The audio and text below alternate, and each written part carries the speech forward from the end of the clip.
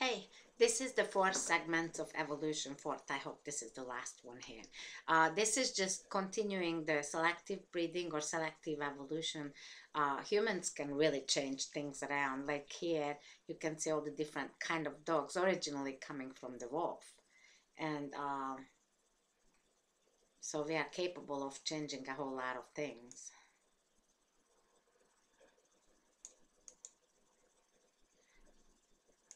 And the next thing we have to talk about is the macroevolution.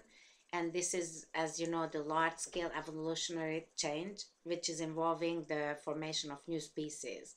And these are the steps. We can have the, we have to talk about extinction, adaptive radiation, the convergent evolution, coevolution, gradualism, and the changes in the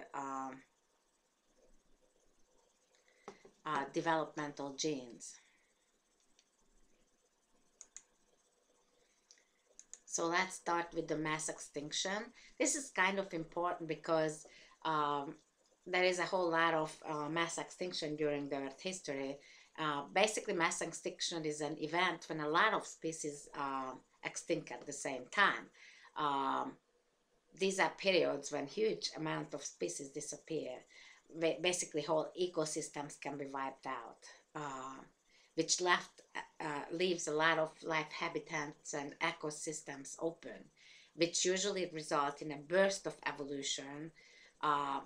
So these new species coming around and filling in those habitats. These things can really disrupt the energy flow throughout the biosphere and can cause a lot of food web to collapse. But also it opens the doors for evolution to be really, really fast. Usually when mass extinction happens, the evolution really speeds up because you have all those empty ecologic niches, and so it's really cool. It's like the gold rush when people learned that there was gold in California. It was a sparsely located area, but in like 2 weeks or more, everybody was over there. So towns were building like in that's the same thing with the evolution after mass extinction. The next slide just shows the number of mass extinctions during the Earth history. So down here is, as you can see, from the Precambrian all the way to today. And this is the percentage of families being extinct. So you can see one of the biggest one was the end of the Permian extinction here. And there was one like right at the beginning of the Cambrian. End of Triassic is a pretty big one right here. And you can see the Jurassic wasn't really, the Jurassic is when, the Cretaceous, when the dinosaurs died out right here. And it wasn't such a big deal, really, compared to the end of the Permian. You know, that was when Pangea was formed exactly. So that was one of the worst one, really. The next one is the adaptive radiation. And that just means that you have an ancestral species and something happens with the environment, like continents break up or something. So these original species get away from each other. They really have to adapt to different environments. So therefore they will actually radially change, you know, depend on where those species get. They will have to become different in their mostly eating habits or being different so the predators don't get you and that kind of thing. So at the end they wouldn't be able to interbreed with the original species.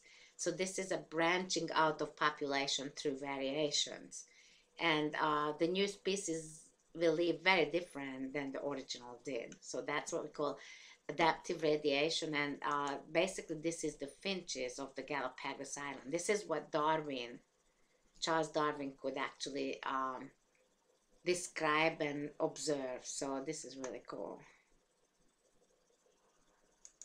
The next one is the convergent evolution. And the convergent evolution is the type of evolution when you have two absolutely different continent, let's say, but the ecologic niches, like the environments, are very similar. So therefore, even though the evolution could be at different level, the species will form to be very, very similar because they fill up living spaces which have very similar environmental conditions. So therefore, whoever lives there has to be very similar. Like this here shows you the marsupials and the placental mammals in Australia versus Europe and America. And another example for this is the penguin limbs, the whale flipper, and the fish fin. So they had to be very similar because they have to do the same kind of thing. So that's convergent evolution. The next one is the coevolution, and the coevolution basically is when you have a mutual evolutionary influence between two species, like Nemo, you know, the clownfish and the sea anemone. They live together, they cannot be without each other, so they influence each other's evolution, just like the corals live with the algae together, so therefore they define each other's evolution somehow. So each party exerts selective pressure on the other, thereby affecting each other's evolution.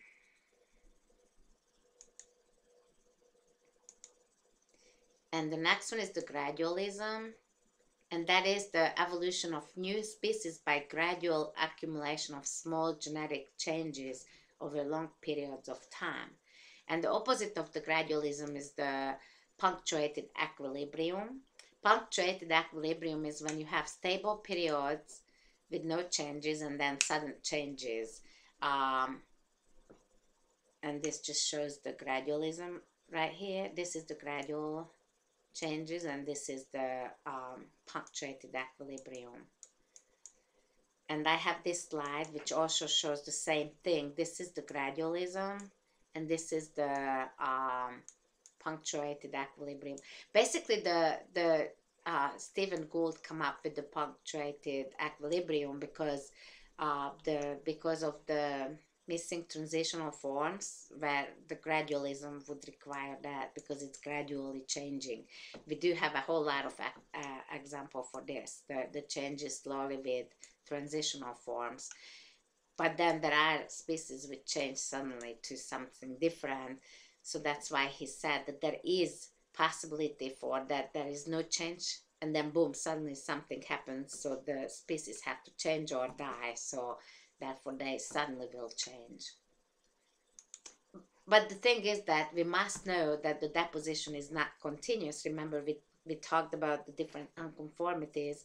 So therefore, the lack of transitional form is not really necessarily mean anything. It could just be the artifact of the fossil record. And this couple of slides just shows a bunch of transitional form, like right here. And there is the other one, the Archaeopteryx, which has dinosaur-like features and bird-like features. And then the fish to amphibian transitional forms. And of course, I already kind of showed you the horse. The horse evolution has very, very many transitional forms. So it's not something which we don't have.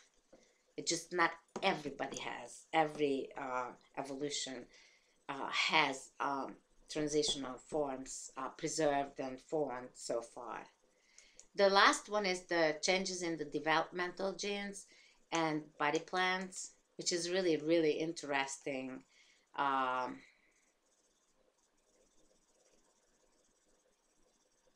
It could be that during the embryo, during the embryonic development, I couldn't say this word for some stupid reason. So during the embryonic development,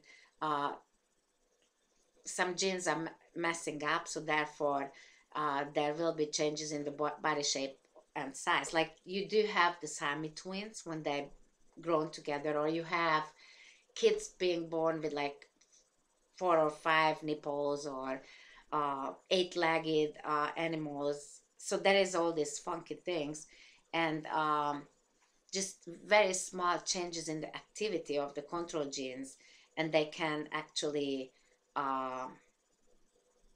produce very different animals. So this can happen, that it could be important in macroevolution.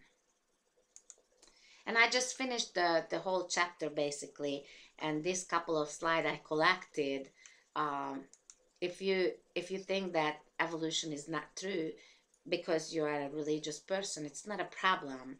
And you have to understand that much of the anxiety about evolution stems from the fear that if you accept the theory of evolution, that means that you deny the existence of God. In fact, evolutionary theory makes no demands about religious faith or lack of it. People who accept evolution are free to draw their own conclusion about higher power in the universe. So don't be scared just because you see that evolution is a for sure thing. You can still believe in God just as well. So it's not a problem, and that's what I'm pointing out here, you guys. That you cannot choose to believe in evolution or believe in God. You can do both easily. And I have a couple of more slides here about this. Although some evolutionists, such as Richard Dawkins, are atheists, other evolutionists, such as Kenneth Miller, who is a biology professor at Brown University, uh, Francis Collins, and he is the head of National Human Genome Institute. They see no conflict between evolutionary theory and religious belief. Um, there is a lot of actually mainstream people who are important in the Protestant and Roman Catholic Church or Judaism or Islam who have no problem with evolution. So you would not be the only one, actually. Michael Zimmerman, evolutionary biologist and dean of College of Letters and Science at the University of Wisconsin, recently initiated a ladder, and I kind of believe, understand it and accept it. So it's very important that you think about this. We, the undersigned Christian clergy from many different traditions, believe that the timeless truth of the Bible and the discoveries of modern science may comfortably coexist. I cannot really say it really good.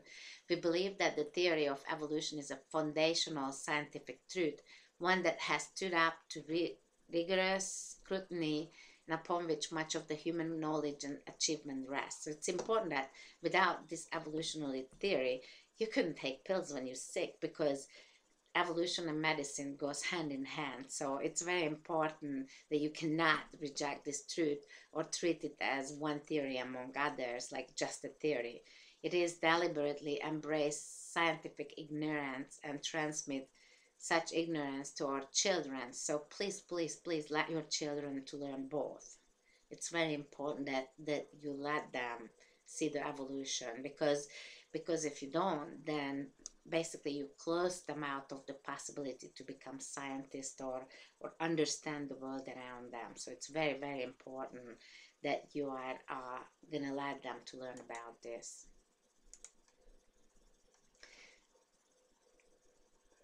Scientists understand that there are some questions science simply cannot answer.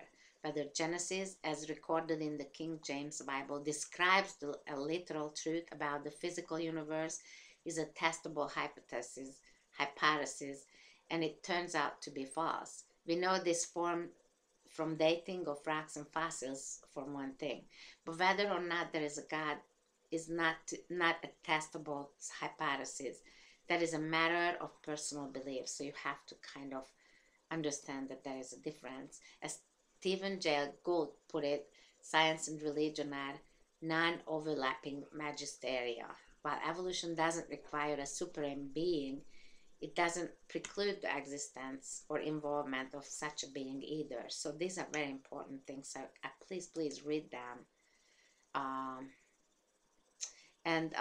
These are, it's very important for me that you go through these slides too and read them.